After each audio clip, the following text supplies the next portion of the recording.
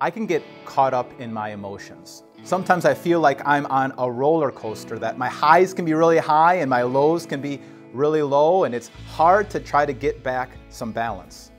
Do you ever feel like that? That maybe you hear another news media story or some crisis going on in the world and you go kind of through the roller coaster of emotions? Well, I found something that really seems to be helpful for me. It's found in Paul's letter to the Philippians in chapter 4, and this is what he says when we're dealing with those unwanted emotions. He said, "Do not be anxious about anything, but in every situation, by prayer and petition, with thanksgiving, present your requests to God. And the peace of God, which transcends all understanding, will guard your hearts and minds in Christ Jesus." Paul says, don't be anxious about anything. And he's saying that, but not only is he saying that, he lived that. He's writing these words from prison, and he had lots of things that he could be anxious about. He could be anxious about maybe losing his life. He'd be anxious about his next meal. But he found the secret to overcoming these unwanted feelings. He said, present your request to God with thanksgiving. Say a prayer of thanksgiving. You see, when we're grateful and thankful, those are emotions that really tsunami every other emotion that we're feeling. When you're grateful and thankful and presenting those requests to God, it changes everything else you're thinking. You see, you can't be anxious and afraid and thankful at the same time. So when I feel myself going through that roller coaster of emotions, I try to stop and say a prayer of thanksgiving. I start listing before the Lord those spiritual blessings that no situation can take away from me. Like, I'm a forgiven, loved child of God. I thank God for that.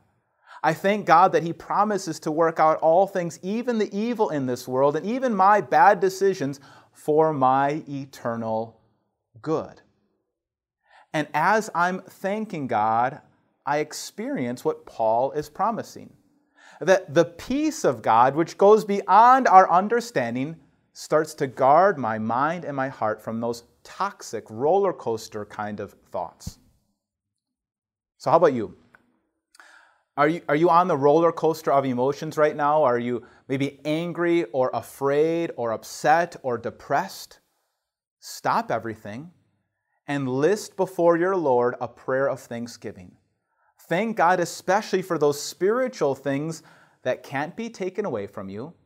And as you're thankful and grateful before the Lord, let the peace of Christ, which surpasses all understanding, guard your heart and mind from all kind of toxic thoughts, and you will experience God's joy. Let's pray. Lord God, we thank you that we are forgiven children in Christ. We thank you that you promise to work out all things for our good. We thank you for your word. We thank you for your promises. And Lord God, as we try to have a thankful heart with your help, we pray right now that you would give us the peace that goes beyond our understanding. Amen.